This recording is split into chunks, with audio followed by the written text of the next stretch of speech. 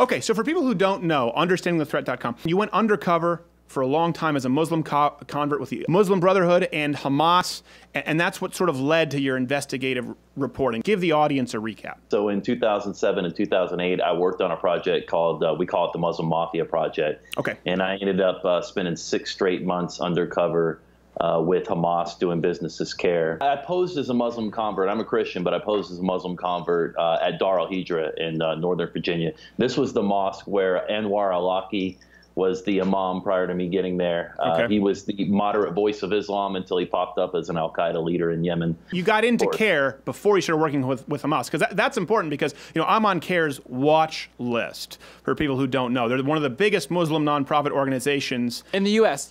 In the U.S. Don't know. And I'm on their watch list. So you did get into CAIR first. When I say CAIR, I might as well say Hamas. I use those words interchangeably because CAIR is a Hamas organization. Factually, per evidence, it's not just my opinion, per the largest terrorism financing and Hamas trial in U.S. history, the Holy Land Foundation trial, CAIR was identified by the Department of Justice as a Hamas organization. So that's not an opinion, that's just a blatant fact. So I ended up pulling 12,000 pages of documents, preserving them as evidence, showing them that they were involved in fraud, political influence operations on Capitol Hill. And so when you see so many legislators that have policies that are favorable towards the Muslim Brotherhood, or CAIR specifically, it's because they work political influence operations day in and day out right from their D.C. offices. Let's explain this for people who may not necessarily know. Why is that a problem? A lot of them just think, well, Hamas does some unsavory stuff, but again, they're under the thumb of Israel, so they're fighting oppressors. Muslim Brotherhood. What are some of the problems with the Muslim Brotherhood in the context that an American organization would be supporting them? The main problem with the Muslim Brotherhood, as I've testified from the U.S. Senate, is that they have the exact same, per their own documents and per their own bylaws, they have the exact same agenda as al-Qaeda and the Islamic State. So Sounds when you bad. hear the term Muslim Brotherhood, they have the exact same goal and agenda as the Islamic State or al-Qaeda. And as far as CAIR specifically, or Hamas, Hamas is a designated foreign terrorist organization. That should end the discussion right there. I mean, this is a terrorist organization per the Department of State. So not good people. If they're a terrorist organization, how is CAIR allowed to be on Capitol Hill directly funding and supporting them? The million-dollar question. There's enough evidence right now to indict CAIR for material support of terrorism, right now. Yeah. You remember the timeline of the Holy Land Foundation trial. This trial was adjudicated in 2008, and the largest Islamic charity in the United States at the time it was indicted, the Holy Land Foundation, was funneling millions of money to a foreign designated terrorist organization, Hamas. Yeah. So you've got CAIR was on the unindicted list and remains on the unindicted list to this day. But think about the timeline. It's adjudicated in late 2008. Obama takes over in January of 2009. All the investigators that were ready to indict the unindicted co-conspirators in that investigation were told to shut the investigation down by Eric Holder, and they remain on the unindicted co-conspirator list to this day. Well, and here's something that I want to just to clarify for people out there. A lot of people will say, well, see, he's a secret Muslim. I've never believed that Barack Obama is a secret Muslim. The guy absolutely wanted to appease the, it's a sacrifice at the altar of political correctness, and he didn't want to be seen as Islamophobic at that time. I don't think it matters. No. I mean, I've never thought that it mattered whether or not Obama was a Muslim. From a Muslim Brotherhood perspective, the Muslim Brotherhood couldn't have asked for a better candidate. Yeah. And better president. So it doesn't matter if he's a Muslim or a Marxist. The bottom line, he was definitely not working on behalf of the Republic. You mentioned Marxists, so the left, the politically correct sort of DNC establishment. I don't just mean social justice warriors on campus. I mean Bernie Sanders, I mean Hillary Clinton, I mean Elizabeth Warren, take your pick, Nancy Pelosi.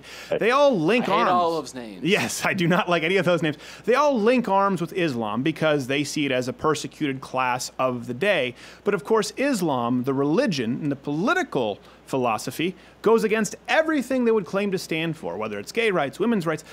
Why is that? Why are people in D.C., people in the government who know that this was an officially recognized terrorist organization like Hamas, why are they so sympathetic to people who would throw them off a roof? We actually have a term for that. It's called the red-green axis, hard-left Marxist socialists working with the jihadi groups. On the surface, their goals are antithetical, right? Right. And yet, from the Marxist perspective, what do they want to do? Think Saul Alinsky rules for radicals. You create chaos so that you can, out of that chaos, have a revolution.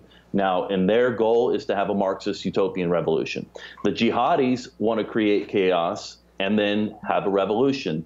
Out of that revolution, they want to create an Islamic state under Sharia. Where these two groups agree is that you need to create chaos and you need to have a revolution, and that's why they're working together. They're both just looking to create chaos as a means to their end, and maybe they haven't necessarily realized yet that the end is very different for both of them. They're both useful idiots to each other. Yeah, and they actually think that they are using each other. I would argue that the leftists and the snowflakes have absolutely no shot at victory going up the jihadi groups, but they seem to think that they're using each other for right now. So you believe this is more, they're creating chaos, it's part of an overarching plan. Is it possible, I mean, a big part of me just thinks, political correctness obviously is it's situational ethics. It's a worldview completely devoid of principles, political correctness. That's why now we say people of color, whereas colored people is racist. It's never even remotely consistent.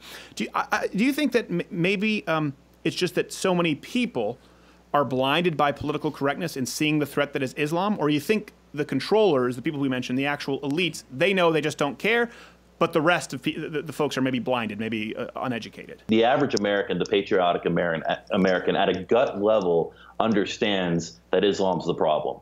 There's not a situational awareness, a deep understanding of Islam and Sharia by the average person to really identify that there's no peaceful, moderate, alternative, kinder, gentler version of Islam.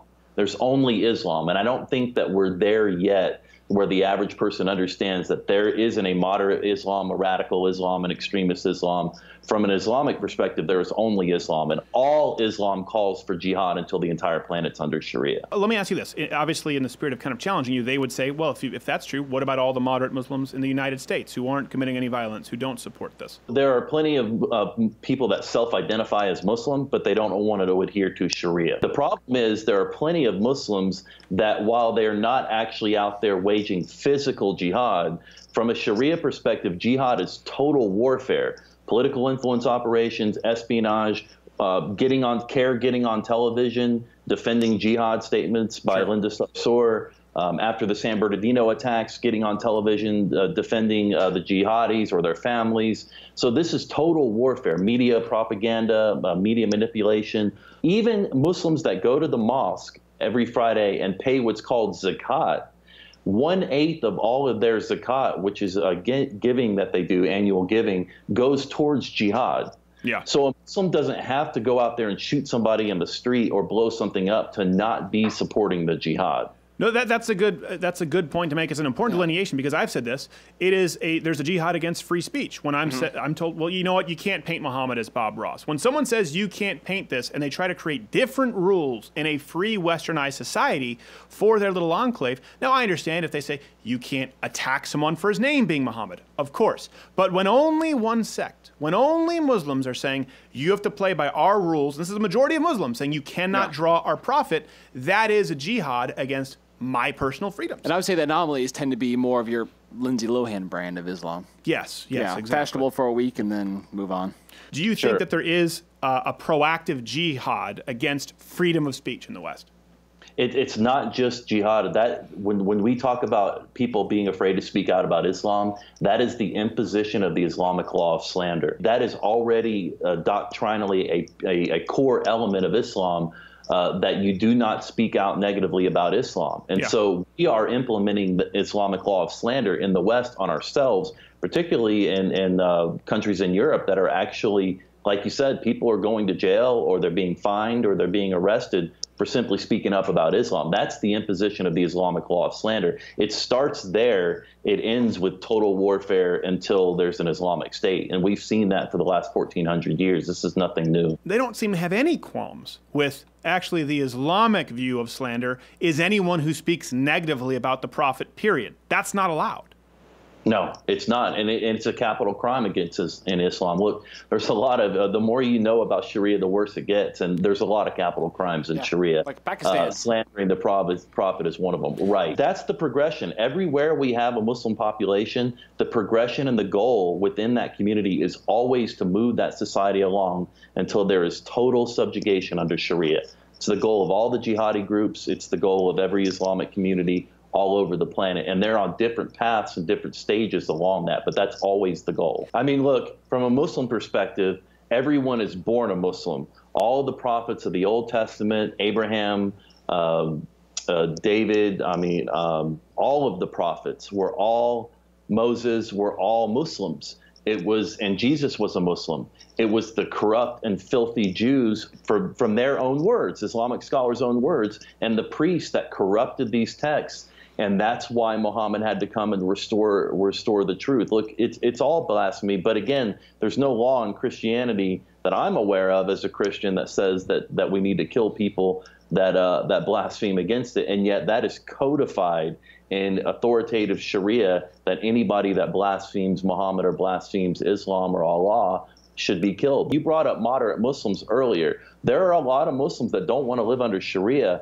but you're bringing down literally a death sentence to yourself or your family if you come out and speak about it. Right. For a Muslim to come out and say that, let's just say a Muslim converts to Christianity, and then they come out and speak about that, well, they've committed apostasy, and either themselves, they are in danger, sure, or their families back at home, if they have families overseas, they're in danger. So there's a lot of Muslims that just don't want to talk about it. They're Muslim in name only, but they don't want to live under Sharia. The problem is, from a national security perspective, I would challenge anyone, how can you tell the difference? In other words, if Islamic law obliges Muslims to lie in order to further and advance the jihad, I've been at this for over 10 years, and if I can't tell the difference between somebody that adheres to Sharia or somebody that says they're Muslim and somebody that's a jihadi, just be based off their words. I can if I start asking questions and I start learning more about their background, but not just on the surface. Right, and the difference is a little more drastic than, let's say, someone who says they're a Christian, but they're actually a Westboro Baptist with 14 members, and they're going to be annoying and put a God hates fag signs outside of a soldier's funeral, which, you know, I love to see them get their ass kicked. Any good American does. Big difference from blowing people up. And by the way, yeah, just to fact check, you were correct. There is no law in Christianity saying to kill anyone who blasphemes. That's a big notable difference between the history of Christianity versus Islam. Early Christians were killed for professing their love for Christ. Early Muslims killed people for professing criticism of Muhammad. That's how the faiths spread. Final question, what is it going to take? Most Americans just don't believe it. They're going to watch this interview, say it's fear-mongering.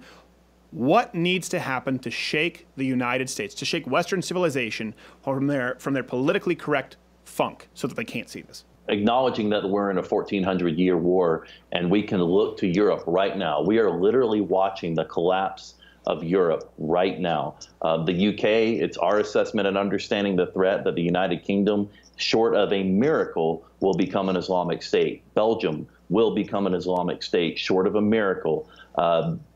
Just watch what's going on in Europe. We are only a few years behind that. People see all the attacks in Europe. They know it still hasn't woken them up. Well, all I can say is the more you know about Islam, the more you know about Sharia, the more you realize that this is something that's been raging for 1,400 years. The Middle East was not always an Islamic area. It was certainly not. It was a lot of areas were Christian, totally overthrown, totally conquered by jihadis. This is nothing new. The only thing that's new is that there is a lot of oil money funding the jihad now, where there wasn't oil money funding the jihad back then. And that's why I'm a fan of the Keystone Pipeline. Send them back to their caves, I say. Hey, if you like this video, subscribe by clicking the button that says subscribe. If you didn't like this video, you should subscribe anyway, because then you can watch the next video. And what you can do is downvote it and leave a comment that's really negative, you know, particularly if it's something like, I don't know, maybe anti-Semitic, even though I'm not Jewish, or something about my hair, or something about my weird nose. Just leave a really negative comment so that everyone else around can act like they care.